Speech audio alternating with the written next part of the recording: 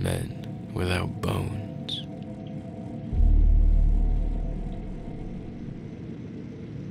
We were loading bananas into the Claire Dodge at Puerto Pobre when a feverish little fellow came aboard.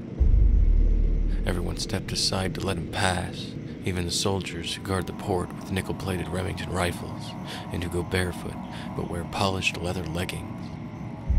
They stood back from him because they believed that he was afflicted of God, mad, harmless but dangerous, best left alone. All the time the naphtha flares were hissing, and from the hold came the reverberation of the roaring voice of the foreman of the gang down below crying, "Fruta, fruta, fruta."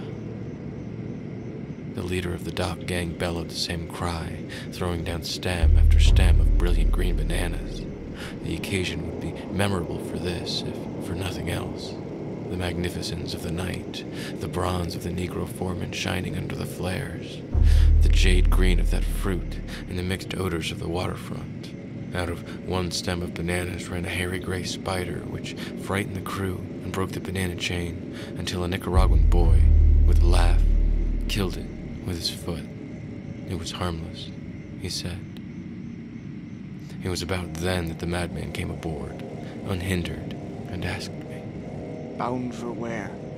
He spoke quietly and in a carefully modulated voice, but there was a certain blank, lost look in his eyes that suggested to me that I keep within ducking distance of his restless hands, which, now that I think of them, put me in mind of that gray, hairy, bird-eating spider.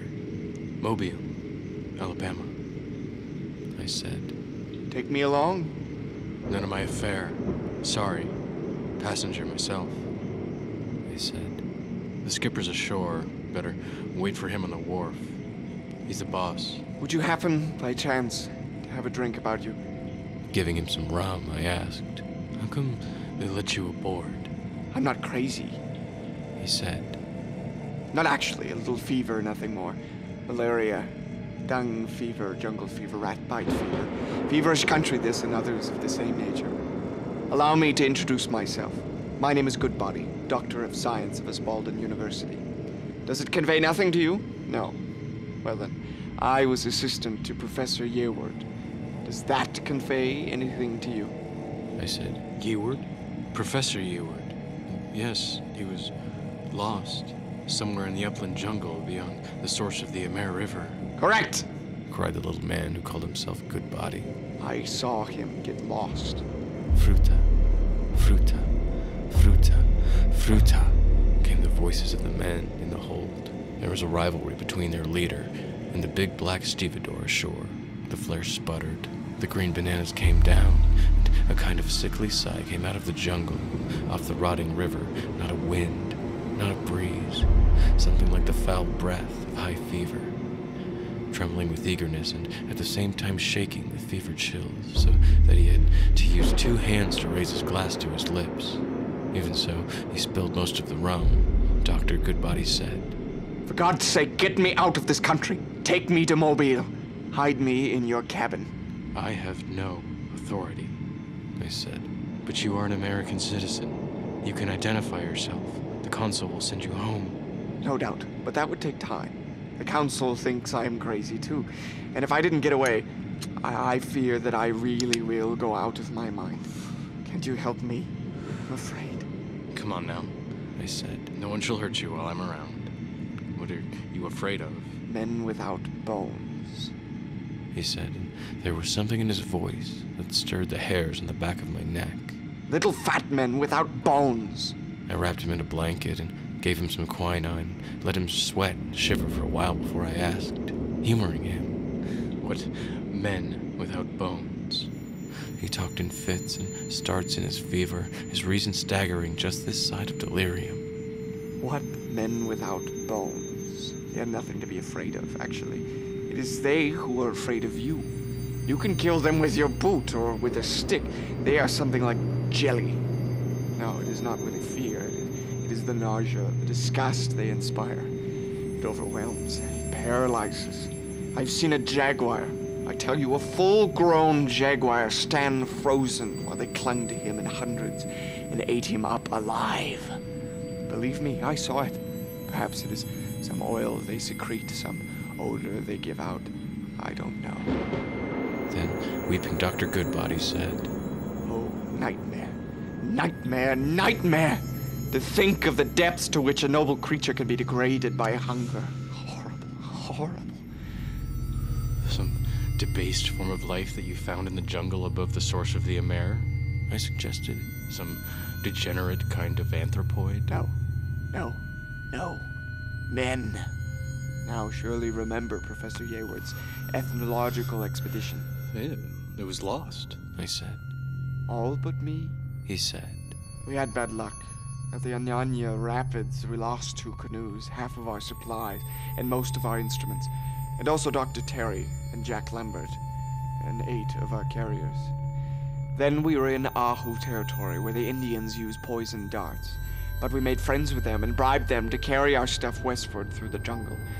Because, you see, all science starts with a guess, a rumor, an old wives' tale. The object of Professor Yewart's expedition was to investigate a series of Indian folk tales that tallied. Legends of a race of gods that came down from the sky in a great flame when the world was very young. Line by crisscross line and circle by concentric circle, Yewart localized the place in which these tales have their root, an unexplored place that has no name because the Indians refused to give it a name, it being what they call a bad place. His chill subsiding and his fever abating, Dr. Goodbody spoke calmly and rationally now. He said with a short laugh, I don't know why, whenever I get a touch of fever, the memory of those boneless men comes back in a nightmare to give me the horrors. So we went to look for the place where the gods came down in flame out of the night. The little tattooed Indians took us to the edge of the Ahu territory and then put down their packs and asked for their pay, and no consideration would induce them to go further. We were going, they said, to a very bad place. Their chief, who had been a great man in his day, sign writing with a twig, told us that he had strayed there once and drew a picture of something with an oval body and 4 limbs, at which he spat before rubbing it out with his foot in the dirt. Spiders, we asked. Crabs. What? So we were forced to leave what we could not carry with the old chief against our return and go unaccompanied, Yewart and I, through 30 miles of the rottenest jungle in the world. We made about a quarter of a mile in a day. A pestilential place. When that stinking wind blows out of the jungle, I smell nothing but death and panic. But at last, we cut our way to the plateau and climbed the slope, and there we saw something marvelous. It was something that had been a great, gigantic machine. Originally, it must have been a pear-shaped thing, at least 1,000 feet long, and in its widest part, 600 feet in diameter. I don't know of what metal it had been made of, because there was only a dusty outline of a hull and certain ghostly remains of unbelievably intricate mechanisms to prove that it had ever been. We could not guess from where it had come, but the impact of its landing had made a great valley in the middle of the plateau.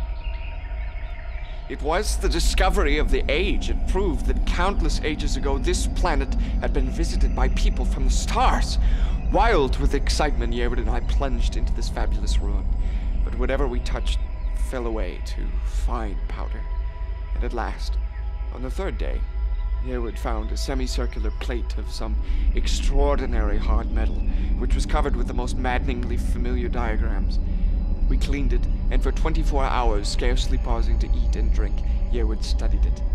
And then, before the dawn of the 5th day, he awoke me with a great cry and said, "It's a map! A map of the heavens, and a chart of a course from Mars to Earth." And he showed me how those ancient explorers of space had proceeded from Mars to Earth via the moon, to crash on this naked plateau in this green hell of a jungle. I wondered. But was it a jungle then? Said Yewart. This may have happened 5 million years ago. I said, oh, but surely it took only a few hundred years to bury Rome. How could this thing have stayed above ground for 5,000 years, let alone 5 million? Yewart said, it didn't. The earth swallows things and regurgitates them. This is a volcanic region. One little upheaval can swallow a city, and one tiny peristalsis in the bowels of the earth can bring its remains to light again 1 million years later. So it must have been with the machine from Mars. I wonder who was inside it, I said. Yeawood replied, very likely some utterly alien creatures that couldn't tolerate the Earth and died, or else were killed in the crash. No skeleton could survive such a space of time. So, we built up the fire and Yeawood went to sleep. Having slept, I watched. Watched for what? I didn't know. Jaguars, peccaries, snakes. None of those beasts climbed up to the plateau. There was nothing for them up there. Still, unaccountably, I was afraid. There was the weight of the ages on the place. Respect old age, one is told. The greater the age, the deeper the respect, you might say. But it is not respect, it is dread. It is fear of time and death, sir. I must have dozed because the fire was burning low. I had been most careful to keep it alive and bright when I caught my first glimpse of the boneless men. Starting up, I saw at the rim of the plateau a pair of eyes that picked up luminosity from the fading light of the fire. A jaguar, I thought, and took up my rifle. But it could not have been a jaguar because when I looked left and right, I saw the plateau was ringed with a pair of shining eyes. As it might be, a collar of opals, and there came to my nostrils an odor of God knows what. Fear has its smell, as any animal trainer will tell you. Sickness has its smell, ask any nurse. These smells compel healthy animals to fight or to run away. This was a combination of the two, plus a stink of vegetation gone bad.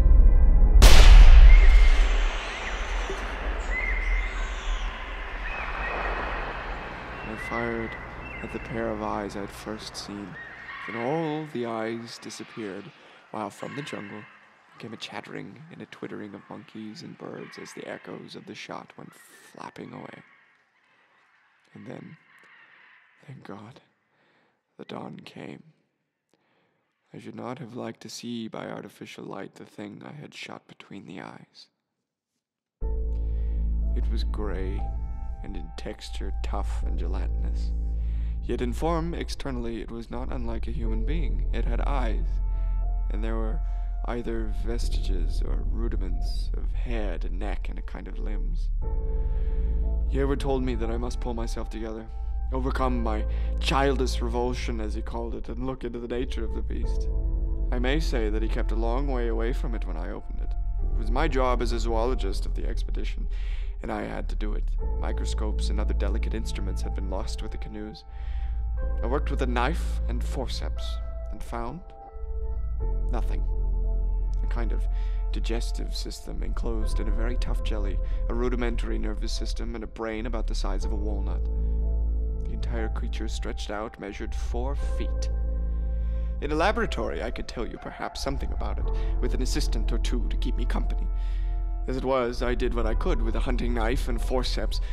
Without dyes or microscopes swallowing my nausea, it was a nauseating thing, memorizing what I found. But as the sun rose higher, the thing liquefied, melted. Until 9 o'clock, there was nothing but a gluttonous gray puddle with 2 green eyes swimming in it. And the eyes, I can see them now, burst with a thick pop, making a detestable, sticky ripple in that puddle of corruption. After that, I went away for a while. When I came back, the sun had burned it all away, and there was nothing but something like what you see after a dead jellyfish has evaporated on a hot beach. Slime. Yeawood had a white face when he asked me, "What the devil is it?" I told him that I didn't know, that it was something outside my experience, and that although I pretended to be a man of science with a detached mind, nothing would induce me ever to touch one of those things again. Yeawood said, "You're getting hysterical, Goodbody. Adopt the proper attitude. God knows we are not here for the good of our health. Science, man, science. Not a day passes, but some doctor pokes his finger into fouler things than that." I said, "Don't you believe it, Professor Yeawood. I've handled and dissected some pretty queer things in my life, but this is something repulsive. I have nerves, I dare say. Maybe we should have brought a psychiatrist." I notice, by the way, that you aren't too anxious to come close to me after I've tampered with that thing. I'll shoot one with pleasure, but if you want to investigate it, try it yourself and see. Yeyward said that he was deeply occupied with his metal plate. There was no doubt, he told me, that this machine that had come from Mars, but evidently he preferred to keep the fire between himself and me after I had touched that abomination of hard jelly. Yeyward kept to himself, rummaging in the ruin. I went about my business, which was to investigate forms of animal life. I do not know what I might have found if I had. I don't say the courage, because I didn't lack that if I had some company. Alone, my nerve broke. It happened one morning. I went into the jungle that surrounded us, trying to swallow the fear that choked me and drive away the sense of revulsion that not only made me want to turn and run, but made me afraid to turn my back, even to get away.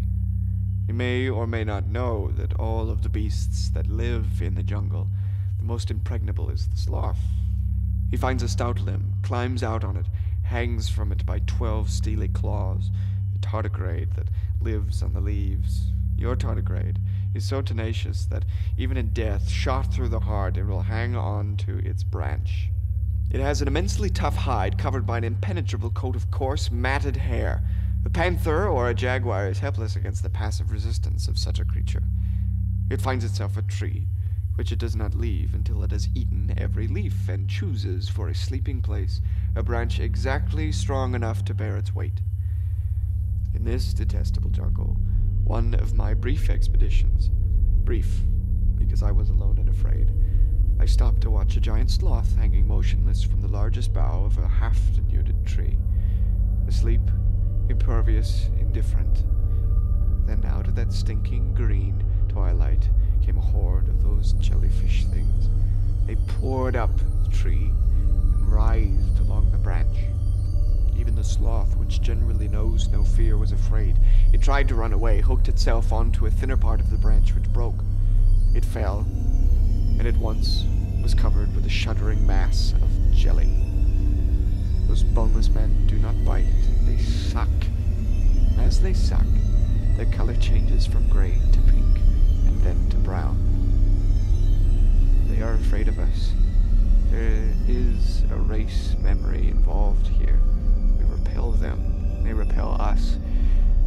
They became aware of my presence. I was going to say ran away. They slid away, dissolved into the shadows that kept dancing and dancing and dancing under the trees. And the horror came upon me, so that I ran away and arrived back at our camp, bloody about the face with thorns and utterly exhausted. Yeyward was lancing a place in his ankle. A tourniquet was tied under his knee. Nearby lay a dead snake. He had broken its back with the same metal plate, but it had bitten him first. He said, "What kind of a snake do you call this? I'm afraid it is venomous. I feel a numbness in my cheeks and around my heart, and I cannot feel my hands." I said, "Oh my God, you've been bitten by a Yariaka. And we have lost our medical supplies," he said with regret. "And there is so much work left to do. Oh, dear me, dear me. Whatever happens, my dear fellow, take this and get back." And he gave me that semicircle of unknown metal as a sacred trust. 2 hours later, he died.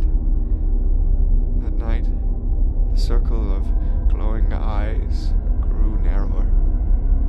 I emptied my rifle at it time and again. At dawn, the boneless men disappeared. I heaped rocks on the body of Yeyward. I made a pylon so that the men without bones could not get at him. Then, so dreadfully lonely and afraid, I shouldered my pack and took my rifle and my machete and ran away down the trail we had covered. But I lost my way. Can by can of food I shed weight. Then my rifle went and my ammunition. After that I threw away even my machete. A long time later, that semicircular plate became too heavy for me, so I tied it to a tree with the yarn of iron and went on. So I reached the Ahu territory where the tattooed men nursed me and were kind to me. The women chewed my food for me before they fed me until I was strong again. Of the stores we had left there, I took only as much as I might need, leaving the rest as payment for guides and men to man the canoe down the river.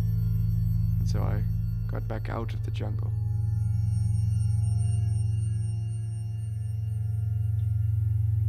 Please give me a little more rum. His hand was steady now as he drank, and his eyes were clear. I said to him, "Assuming that what you say is true, these boneless men, they were, I presume, the Martians? Yet it sounds unlikely. Surely do invertebrates smelt hard metals and..." Who said anything about Martians? Cried Dr. Goodbody. No. Martians came here, adapted themselves to new conditions of life. Poor fellows. They changed, sank low, went through a whole new process, a painful process of evolution. What I'm trying to tell you, you fool, is that Yewood and I did not discover Martians. Idiot. Don't you see? Those boneless things are men. We are Martians.